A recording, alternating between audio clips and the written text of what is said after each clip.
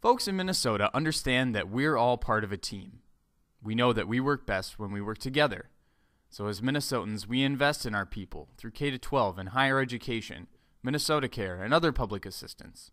And that's what paying taxes is about, building a thriving democracy and economy together.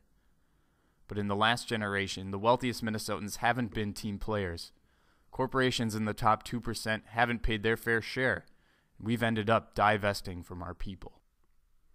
Last Tuesday, January 22nd, Governor Dayton released his budget proposal for the state of Minnesota. There's a lot to digest, but this much is clear.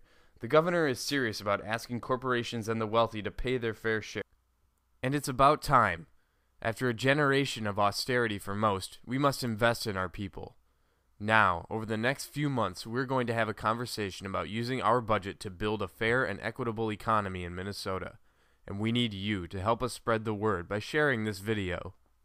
Together, we'll create an economy that is of, by, and for Minnesotans.